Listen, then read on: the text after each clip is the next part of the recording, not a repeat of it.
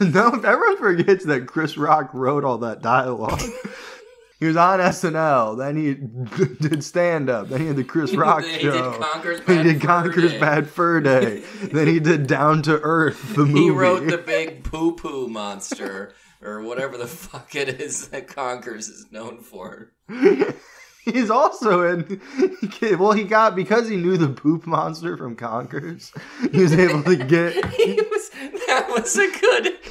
That was a good intro for his interview for the Oscars. No, for Dogma. That's how he got into Dogma.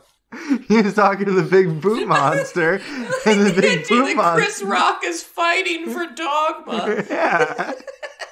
Chris Rocky wants to get in it. I gotta be in Dogma. He's working with Poop Monster and Conker's Fur Day in the vocal booth, and then also the booth with all the balls on your body where they take pictures.